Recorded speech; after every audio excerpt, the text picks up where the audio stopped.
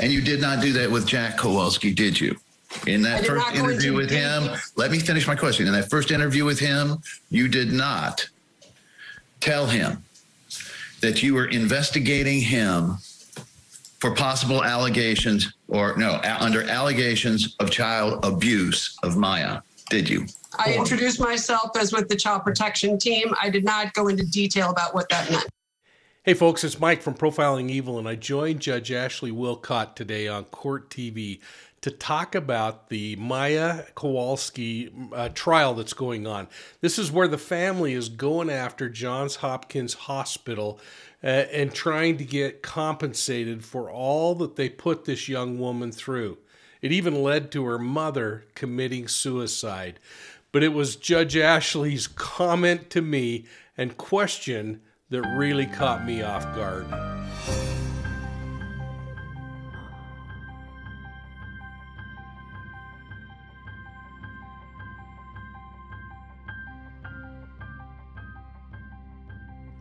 Well, today's testimony swirled around Dr. Sally Smith, who was a DCFS, that's a Division of Child and Family Services, director, overseeing decisions in Maya's case. And if you remember, Maya was someone that the family felt, and her 5 physicians, I think it was 5, felt she had CRPS, it's complex regional pain syndrome, a disease that they treated with ketamine.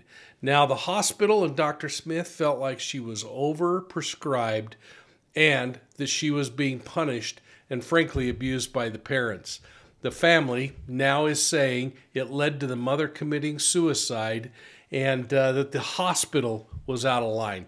Now, I made some pretty strong comments a few weeks ago on Court TV about what I felt in the case, specifically around the hospital's lack of empathy toward the family when this child was crying out for her mother to be with her, and they wouldn't allow the mother to come.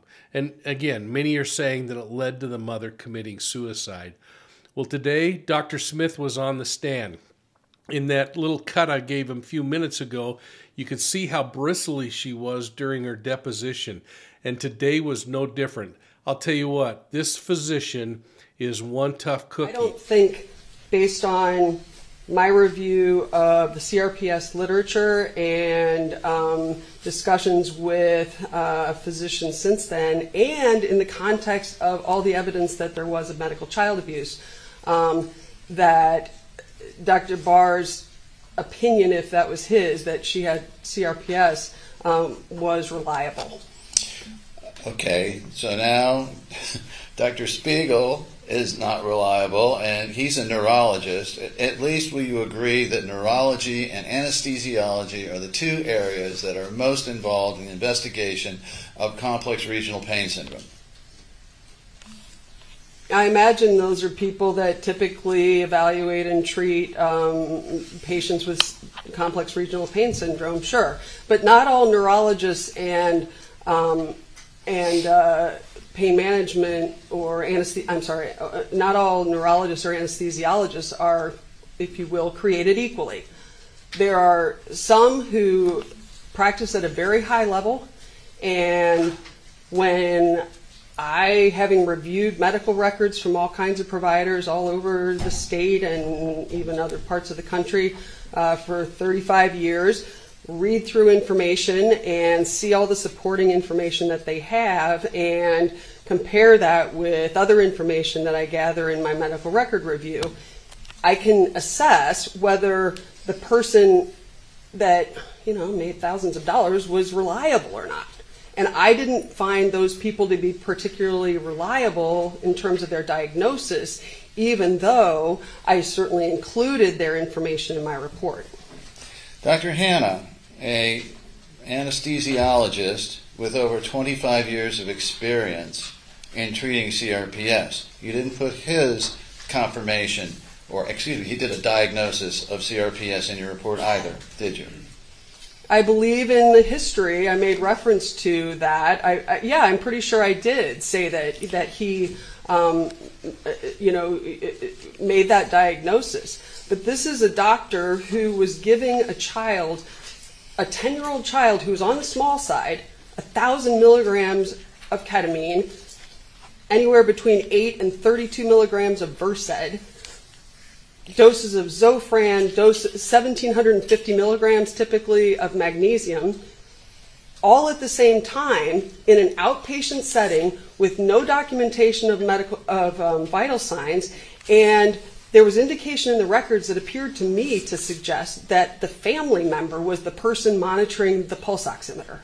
So that person, to me, is not particularly reliable in terms of whether this child needed the treatment that she was getting, whether he had made an accurate diagnosis or not. So I put his information in my report. Yes, I discounted his diagnosis. And of course, you discounted Dr. Cantu's confirmation of CRPS. Well, I never got any records from Dr. Cantu, so I couldn't really address that whole situation other than from the WordPress blog. This person put a 9-year-old child in a ketamine coma for days. It took her probably about a week to just be able to be discharged from the hospital after that. So I didn't find him reliable from what I saw. All right, so if I'm understanding you, the fact that 3 different treating anesthesiologists specializing in CRPS, 2 different neurologists specializing in the treating of CRPS, you know more. Fair? I don't know more. As I said, I looked at their information, and based on what was done with this particular child, I did not find their opinion to be reliable.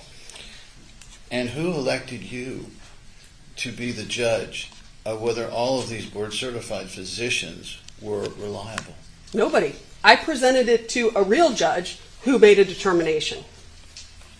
Well, isn't it true, ma'am, that you are not a medical investigator?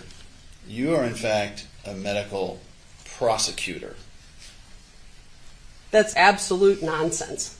Because an investigator would include both sides of the story and let the judge decide, right? No. The Child Protection Team medical director will assess whether there's medical evidence to support a diagnosis of child abuse, and then the dependency attorney will present that to the judge.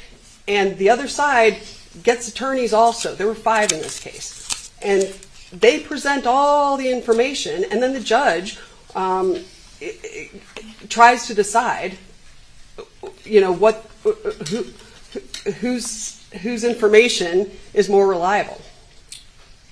Here, under oath, are you telling us, are you an investigator or are you a prosecutor I am of neither. the information? I'm a medical doctor who is an expert in child abuse pediatrics.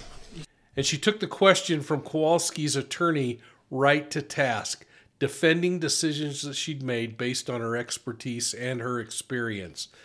But I'll tell you what, I wasn't ready for the question that Judge Ashley asked me when she said, "Is this woman evil?"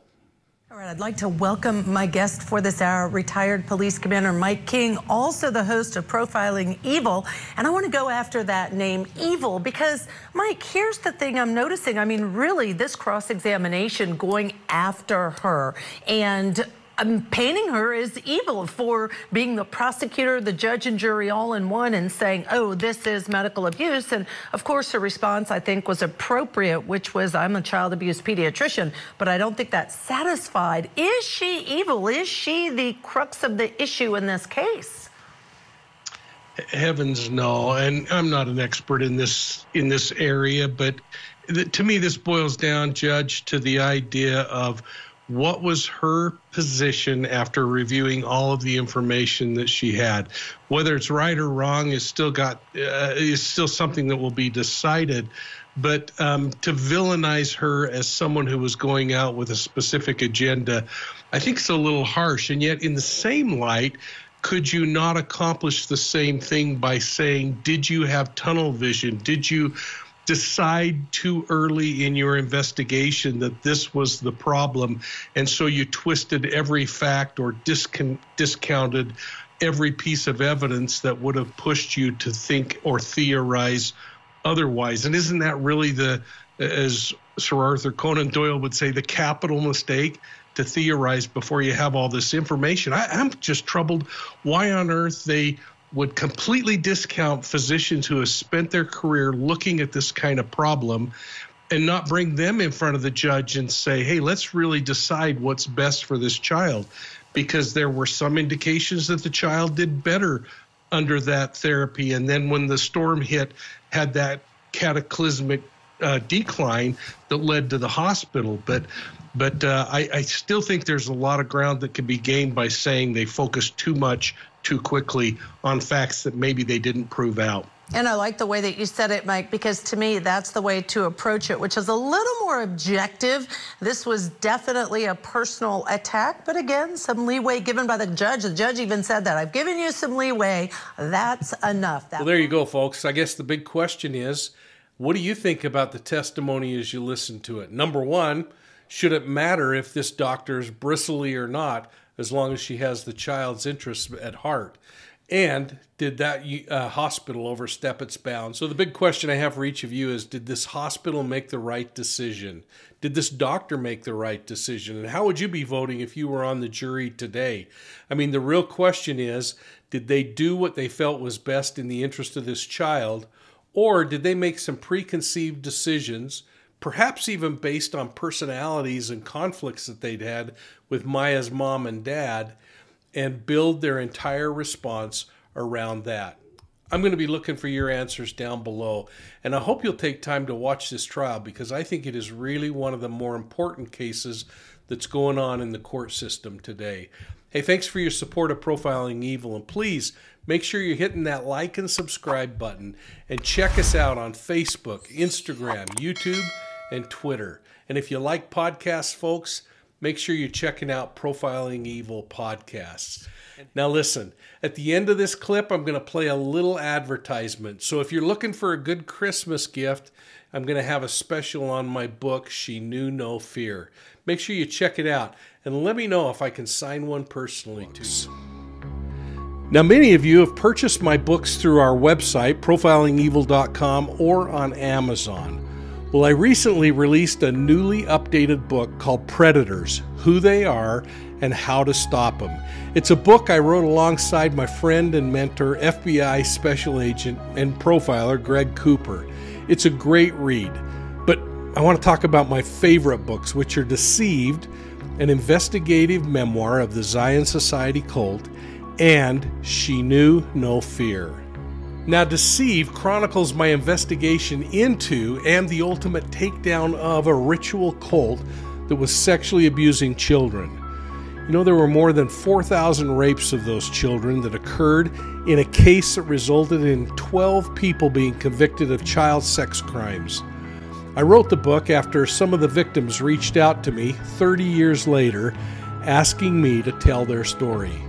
I want you to know I'm not profiting from the book, and the proceeds are going toward building a new children's advocacy center, which you see pictured here. It is a place where children can be forensically and physically examined and prepared for the court system.